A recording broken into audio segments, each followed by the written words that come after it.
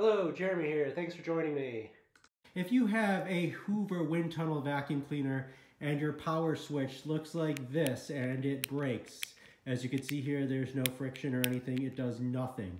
This video will show you how to replace it. On Amazon, I searched for Hoover rocker switch and verified that the vacuum I had matched. The parts in the mailbox and go to work. Check the part, Phillips screwdriver, and a needle nose pliers.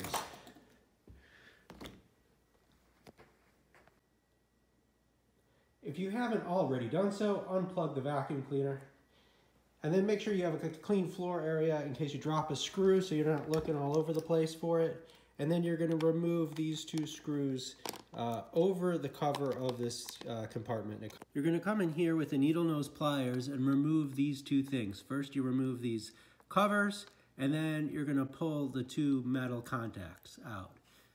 Getting the switch off takes a little work. Just be patient with the pliers until it comes out. Don't force it. You don't want to crack the plastic cover. Just take your time. It took me about a minute. It's fine.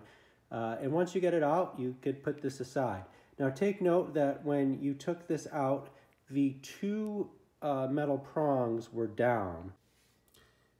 The next step is to put the metal connectors on each of the two pieces and then slide the rubber coating on each one. This may take a few minutes. You don't want to rip the rubber piece. I suggest you work from the bottom. Replace the metal contact on the lower piece, then the rubber cover, and then do the same with the top section.